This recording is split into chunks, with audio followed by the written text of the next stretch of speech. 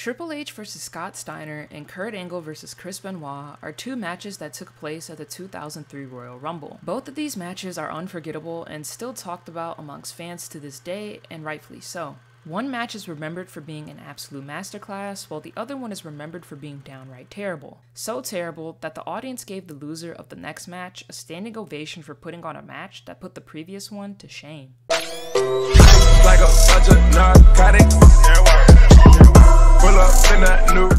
So one day a couple of weeks ago, I was scrolling through the Squared Circle subreddit when I came across a GIF with highlights from Triple H vs. Scott Steiner at the Royal Rumble. I was watching this GIF and was going, damn, I don't remember this match being actually decent. But that's because the match isn't decent. It sucks, and the GIF did a good job at making this match look better than it actually is. Afterward, I wanted to see what others were saying, and I found a comment that was made by a user who actually attended the event. This comment really got me thinking about how Triple H vs. Steiner and Benoit vs. Angle were two infamous matches that happened back to back, but are completely night and day when you compare them in quality. These two users really inspired me to make this video about these matches, so shout out to them and let's get into this video. Triple H and Scott Steiner were feuding with each other after Steiner's infamous debut at Survivor Series 2002.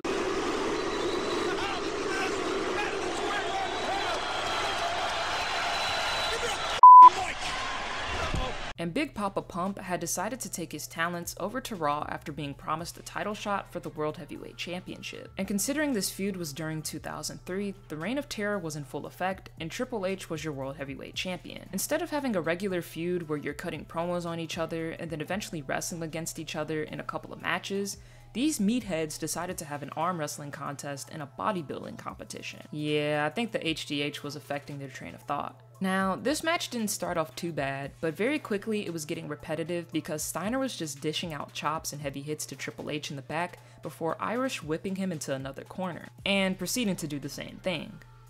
We then start to get a couple of suplexes, which weren't bad at all either, and at this point, we were only a couple of minutes into the match, so you were just nodding your head and going, okay, this isn't too bad, but they're going to need to pick it up soon and start cooking. And then this happens. Almost into a suplex. Oh look, I told you, Steiner is hurt. Scott Steiner, less than 10 minutes into the match, proceeds to get gassed and everything just goes downhill from here.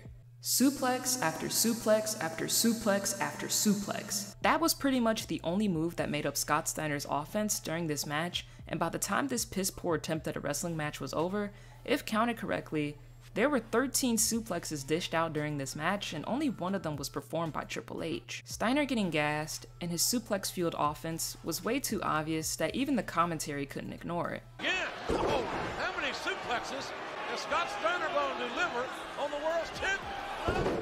This match was an absolute show, and Steiner came into this match getting mostly cheered as the babyface, and by the middle of it, was getting booed by the crowd because of his performance. This botched double underhook suplex didn't help turn the crowd in his favor anymore either. Steiner and Triple H make their way outside of the ring, and Triple H goes to hit Steiner with the belt, but nope, Steiner takes the belt away from him and hits him with the back of the belt, which somehow opened up Triple H because he's bloody now. This honestly made me start laughing because he's currently stinking the matchup and pissing the crowd off with all these suplexes, and has the audacity to start doing push-ups in the middle of the ring. I gotta give him credit for sticking to the gimmick though. Is that a purple thong he's wearing? Yes? Okay, that's interesting. Triple H was about to get himself DQ'd, but unfortunately, Earl Hebner hates the crowd and wants them to suffer, so the match continues much to their displeasure. And, oh, well, Triple H ended up getting himself DQ'd anyways, so what was... Yeah, just throw the whole match away at this point. I don't know, and I'm just happy that this match is over because my god, that was horrible.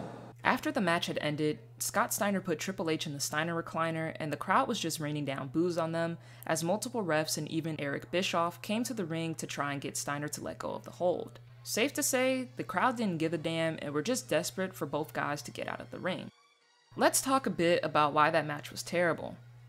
At this point in time, Scott Steiner was past his prime in-ring, and around April of 2002, it had been reported that he had drop foot syndrome, which meant that he was even more limited in-ring. Foot drop, sometimes referred to as drop foot syndrome, is a medical condition where a person has difficulty lifting the front part of their foot, which is a sign of a muscular or neurological issue. I think this goes without saying, but being able to walk and run on your feet is essential to wrestling, and coupled with the fact that he was past his prime in-ring, Steiner was extremely limited in what he could do. But In the interest of fairness, this match wasn't solely bad because of Steiner. Triple H and that slow-ass NWA style of wrestling he likes to do definitely didn't help this match at all whatsoever. The most memorable thing I can think of that he did during this match was Blade after getting hit with the backside of the belt, which makes perfect sense, right? And for those of you who might have forgotten, Triple H during this time was also suffering from a partially torn right quadricep. I think the one thing that could have made this match even worse was if Triple H had busted out those god-awful biker shorts.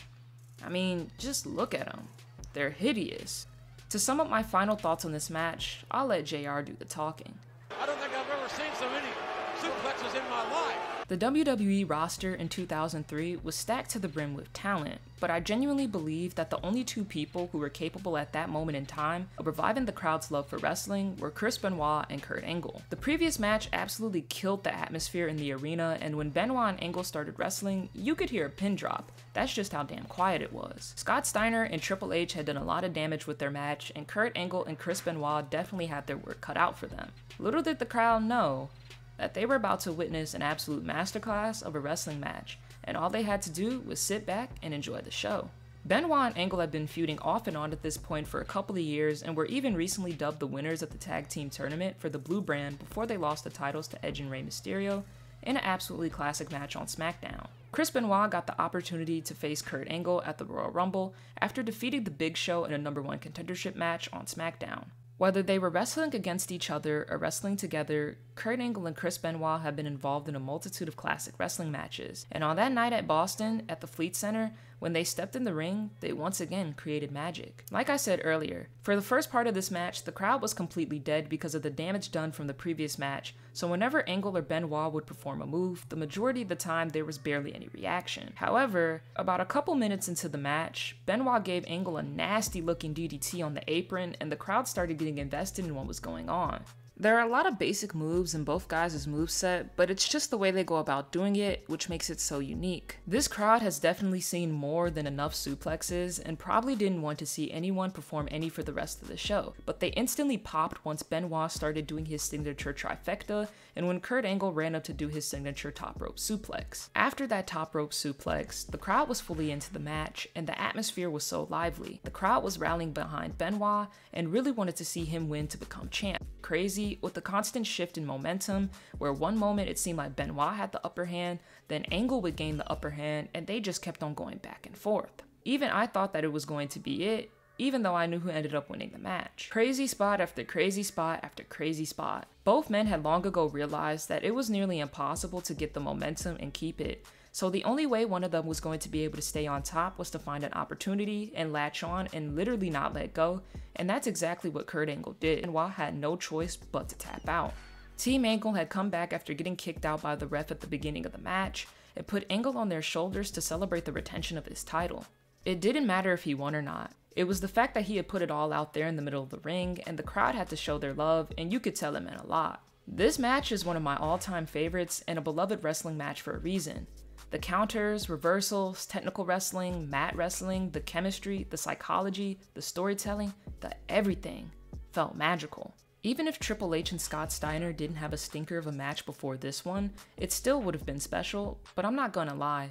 Them shitting the bed like they did made the match even more enjoyable than it already was. I've watched this match more times than I can count, and yet, every time, I'm left in awe at just how amazing it is.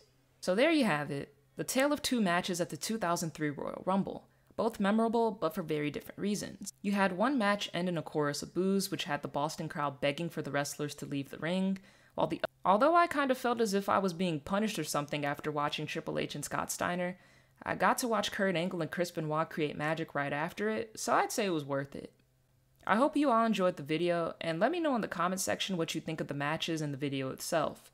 Don't forget to hit the like button, and if you want more content about the Attitude Era and the Ruthless Aggression Era, to hit the subscribe button. I'm GEG, and that was the tale of two matches from the 2003 Royal Rumble.